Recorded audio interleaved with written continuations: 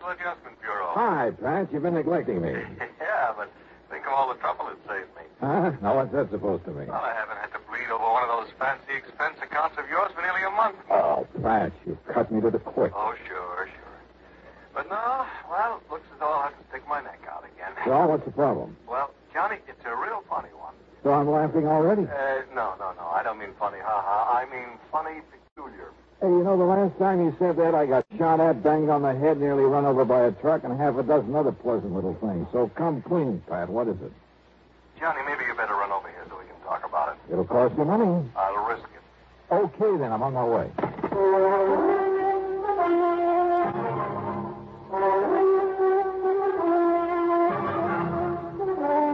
Bob Bailey in the exciting adventures of the man with the action-packed expense account.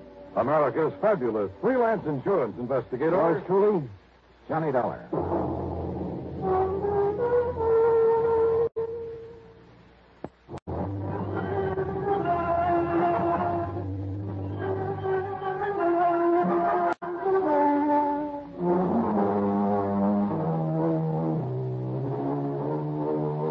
Expense account submitted by Special Investigator Johnny Dollar to the Universal Adjustment Bureau, Home Office, Hartford, Connecticut.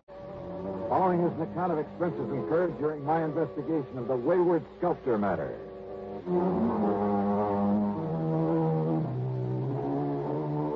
Why kid about it? Pat McCracken has handed me some pretty wild cases from time to time, but they've always paid off.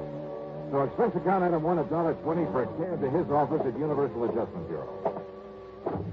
Well, all right, sit down, Johnny. Make yourself comfortable. Yeah. Hiya, Pat. Cigarette? Oh, thanks. Here you are. Oh. Thank you.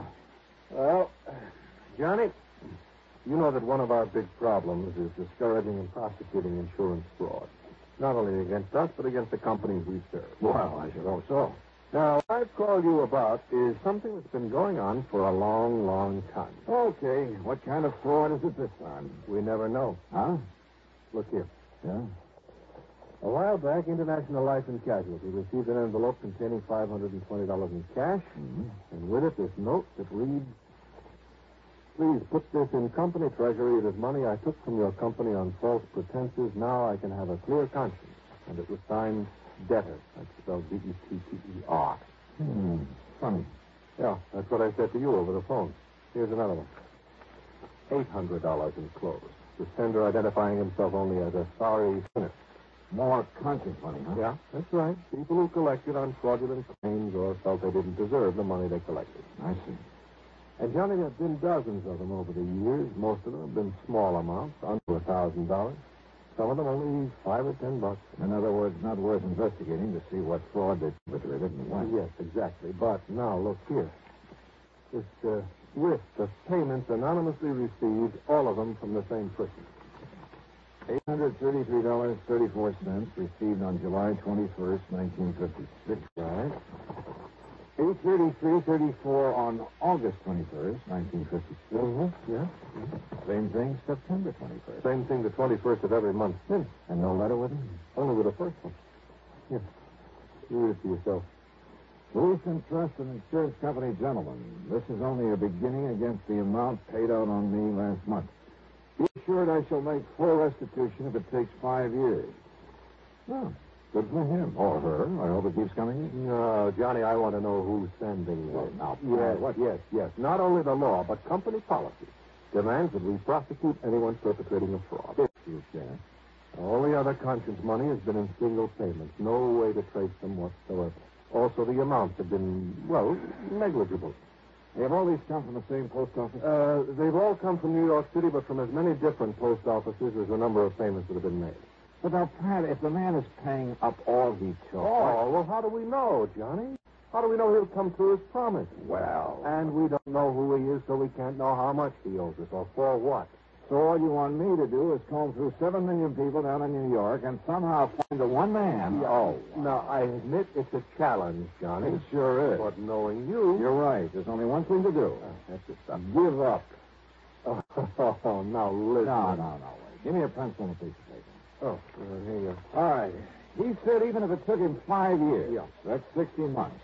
And at 833.34 a month, What are we doing? 60 is 3 times 3, 4, $50,000 and 40 cents. If so? All right. He started in July of 56 on money paid out the month before, he said. Yeah. So, find me a policy where Eastern Trust and Insurance paid off $50,000 in June of 1956. Oh. And on what type of policy, might I ask? Life insurance?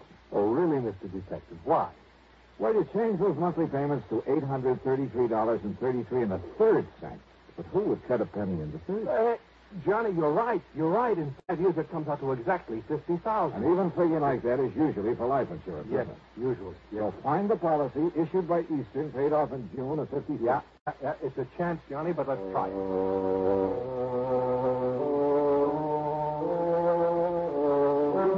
And then suddenly it all began to look too easy. In June 1956, the total number of $50,000 benefits paid came out to just exactly one. On the life of Henry Davidson Pollock, a once famous sculptor. Beneficiary, his wife, Sarah Norton Pollock. And it gave her address in New York City. So Pollock didn't really die at all, but she collected his insurance. Now, conscience-stricken, she is paying it back. That's what it looks like. But it's still fraud, so go to it, Johnny. Right. Expense account item $2, $8.25, train to New York in a cab to the apartment house at 614 East 49th Street. Failing to find Mrs. Pollock's name on the mailboxes, I got hold of the building superintendent. Mrs. Pollock? Sure. Mrs. Pollock lived here for years. Well, where is she now? Do you know? You trying to be funny? What do you mean? I mean, she died last fall. Oh, great. Then it's too late. No, wait a minute. Those payments are still coming in. What's that? You're sure that she's dead? I was with her when she died. Then, mister, what's going on around here happens to be just plain impossible.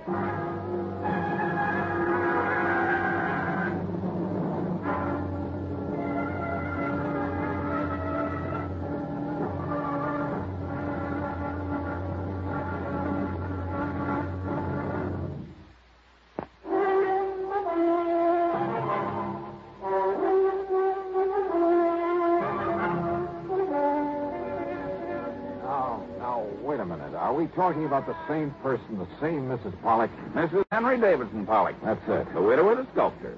That's the one, all right. And he lived here in this apartment, too. That is, before he died. That was back in 56. Left all his money, all his insurance to his wife, though goodness knows why. How did he die? In that big plane crash out over the desert. Don't you remember? Not a single survivor. What kind of a man was he? Oh, kept to himself. Didn't like people much. And his wife? Okay, I guess. She was a lot younger than him. Spent all his money all the time, and he didn't like it. Man like that shouldn't be married. Oh, but he must have thought a lot of it to leave her everything. He just didn't like being married, tied down. Let it interfere with his work. So his death got him out of it and give her some money to spend before she died. But somebody's been paying that money back. Well, now, you think maybe she suffered a change of heart? Something like that? You think she realized she never deserved what he left her? That what you're thinking? Well, sure, that might have been a possibility. Except for one thing. The money's still coming in. Oh? Hey, is there anybody to whom she might have turned over that insurance? Her give anything to anybody else? Not her, mister. And you're absolutely sure that she's dead? I carried her in off the street after the car hit her. If you don't believe me, ask a doctor. Dr. Jules Maitland over on Park Avenue. Ask the police. Yeah, maybe I will.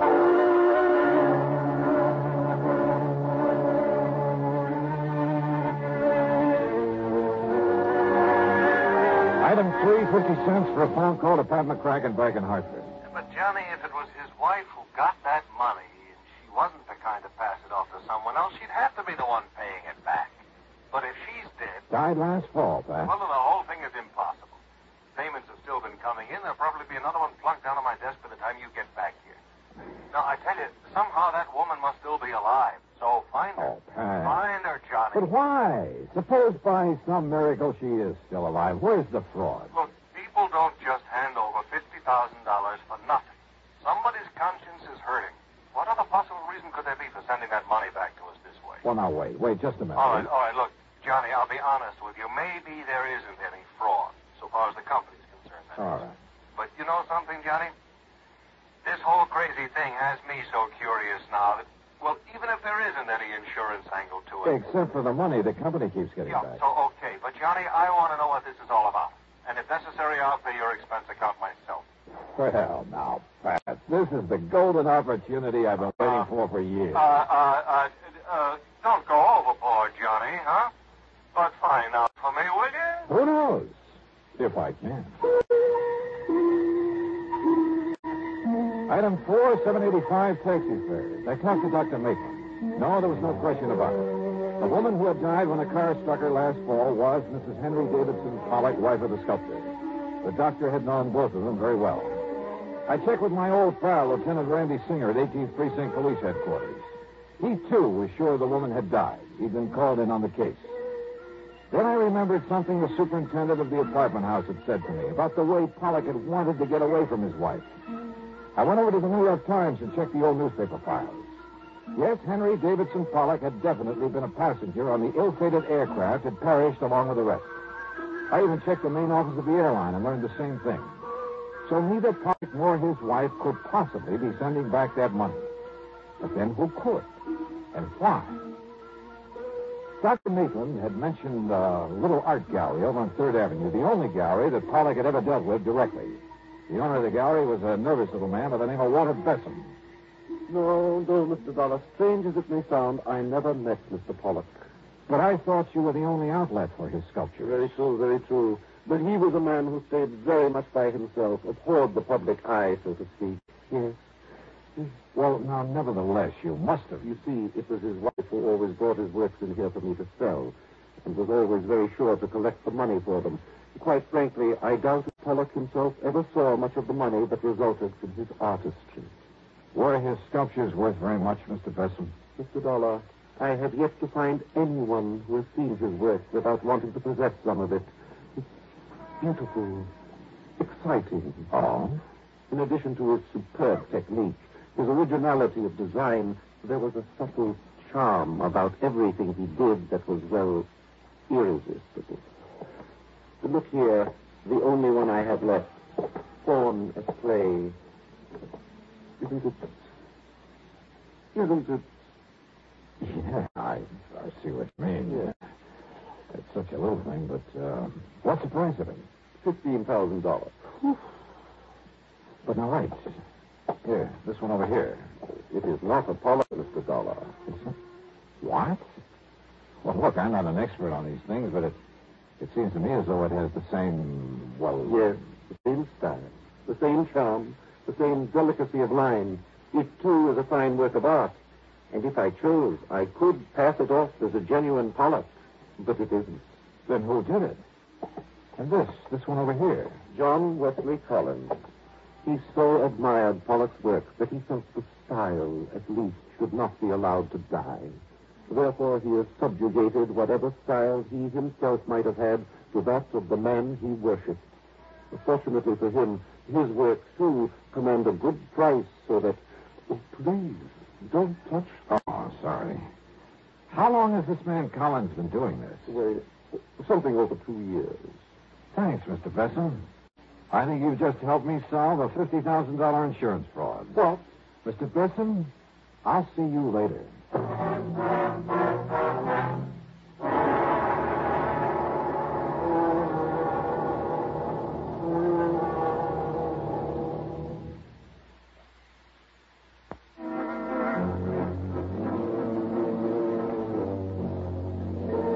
walked out the front door of the little art gallery on 3rd Avenue. Over my shoulders, I closed the door. I could see the owner, Walter Besson, make a dash for the little office inside and grab a telephone. I sneaked back in, stepped over behind a rack of picture frames and canvases and listened. Henry, this is Walter Besson. Listen. No, listen. Something has just happened that... Well, there was a man here, Johnny Dollar, some kind of insurance investigator, so you... No, you mustn't. But if he comes back here... Very well, I'll unlock the back door for you. But are you sure you... Hello, Henry? Henry?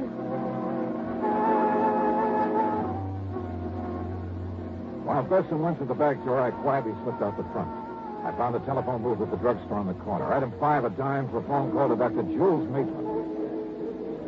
Yes, Mr. Dollar. As I told you when you were here, they were both patients of mine for several years. All right, Doctor, tell me this. Did Henry Davidson Pollock have a scar, a deep scar on the thumb, one hand, the right hand?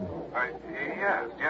He told me that when he was a child, he cut through the tip of that thumb very deeply, all the way down to the bone. That's all I wanted to know. Well, now, tell me, Thank sir. you, Doctor. Thanks a lot. The trip to the corner on that phone call couldn't have taken me more than 5 or 6 minutes. And when I went back to the art gallery, Besson was coming out of the little office, careful to close the door of it behind him. Well, Mr. Dollar, I didn't expect you to return, at least not so soon. Have you decided to buy one of the sculptures by John Wesley Collins, perhaps? No. Of course, insofar as the one remaining genuine Pollock is concerned. What's the matter, sir? Besson, would you like to sit down and write a statement for me? Statement? I'm afraid I don't understand. Or would you rather I call in the police?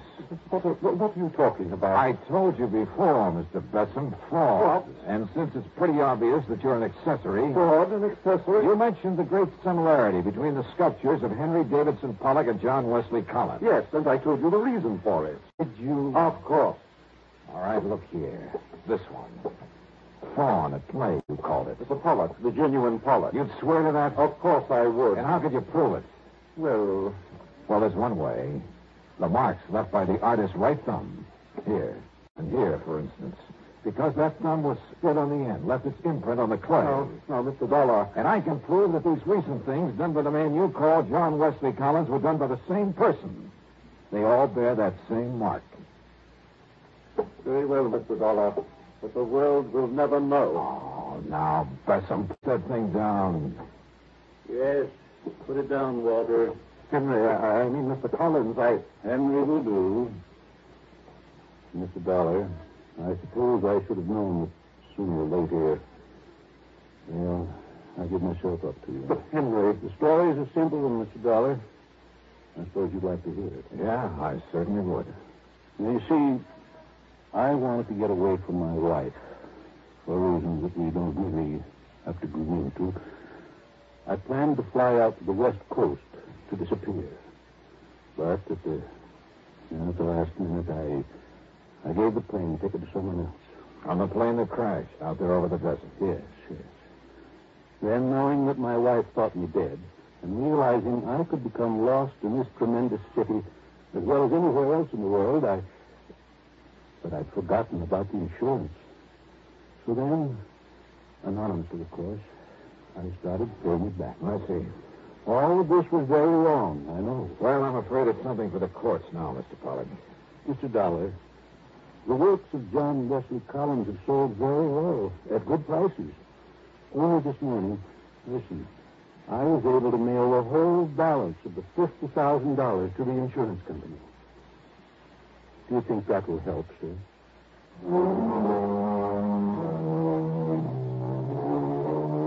So, Pat, there you have it. And you can take whatever action you may think is necessary. Pollock is waiting for the company or the courts or whoever. And Walter Besson is too scared to go anywhere. As for the expense account, I think the company can afford it. The total, including the trip back to Hartford, is $26.15. Yours truly, Johnny Dollar.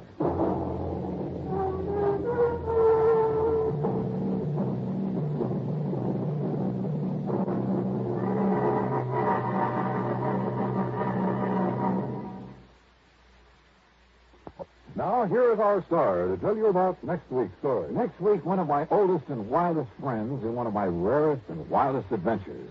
Join us, won't you? Yours truly, Johnny Dollar.